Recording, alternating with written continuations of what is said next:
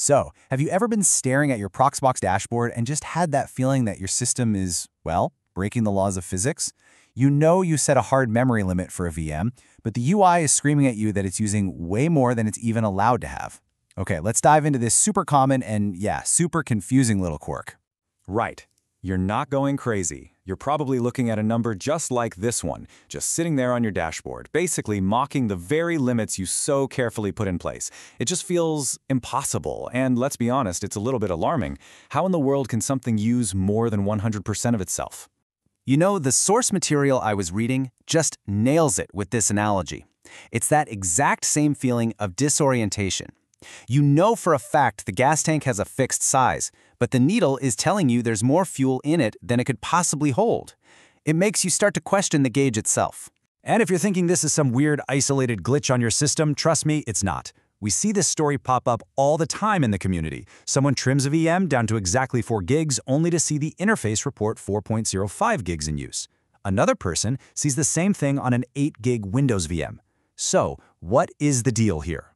So your first instinct, naturally, is probably to panic a little. You're thinking your VM has gone rogue, it's ignoring its limits, something's seriously broken. Is it a glitch in the matrix? Or is it just a misunderstanding of what the matrix is actually showing you? Let's bust this myth right now. Okay, this is the most important thing to understand. What you see on the dashboard is not what is real in terms of resource control. The Proxmox hypervisor is, without a doubt, enforcing the memory limit you set. Your VM is not magically grabbing extra RAM from the host.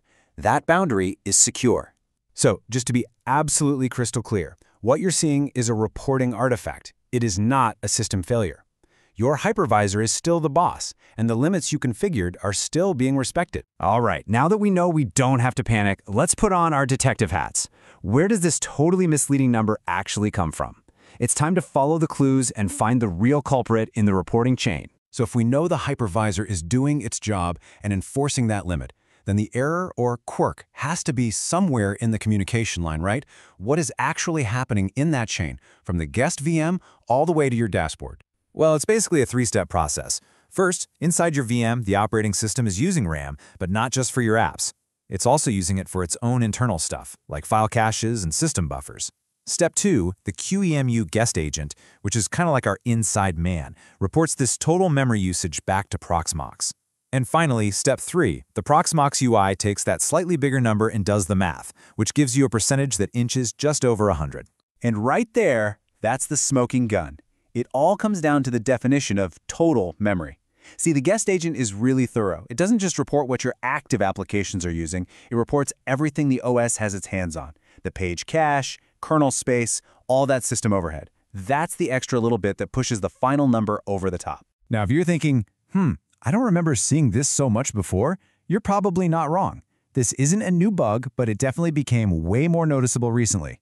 Before Proxmox 8, the reporting was a little different, but with version 8.0 and later, some updates to the dashboard and how it handles these detailed stats, well, it just created the perfect storm for this overreporting. At this point, it's just considered normal behavior. You know, there's this fantastic little anecdote from the forums that just perfectly captures how deep in the weeds this knowledge is. When you have experienced users literally debating which search engine is better for finding the official documentation on an issue. That tells you this is not obvious. It's the kind of tribal knowledge you only pick up by being deep in the community. Okay, so we totally get the why now, so let's move on to the what now. How do you deal with this? How do you manage it? Here's a straightforward playbook for taming that dashboard and getting some peace of mind. This playbook really boils down to 5 key things. First, make sure you have the QEMU Guest Agent installed. That's non-negotiable. Second, think about using a little trick we'll call cautious ballooning. Third, always check your host resources for the real story. Fourth, try to keep up with the Proxmox docs. And, maybe most importantly, do not panic when you see that number tick past 100%. So what in the world is this cautious ballooning? It's actually a pretty slick workaround. First, you enable the ballooning device for the VM, which is normally used for dynamic memory. But here's the trick. You then set the minimum and the maximum memory to the exact same number. For whatever reason, this seems to get the UI's reporting to calm down without actually letting the VM's memory change dynamically. And honestly, all of this leads us to the golden rule, the single most important takeaway. Just for a second, ignore the UI. Is your VM performing well? Is your host's memory stable and not under pressure? If the answer is yes, then you have to trust the system over the stat. Real-world performance is always the ultimate source of truth. All right, let's wrap this up with just a final thought on what it means to work with these incredibly powerful, and yeah, sometimes quirky, complex systems like Proxmox. I have to share this comment from the source material because it's just perfect. It's that knowing wink between sysadmins, right? Because, yeah, on a multi-core system, your CPU usage can absolutely go over 100%, and that's also perfectly normal. It's just a great reminder that these systems have layers upon layers of complexity, and the metrics aren't always going to be intuitive. And that really brings us to our final question, doesn't it? What does this little reporting quirk actually tell us about system monitoring in general? I think it's a great reminder that any single metric, when you look at it in a vacuum, can be incredibly misleading. True understanding only comes from seeing the whole picture, from knowing how the data is being collected, and from always prioritizing real-world performance over some cosmetic number on a dashboard.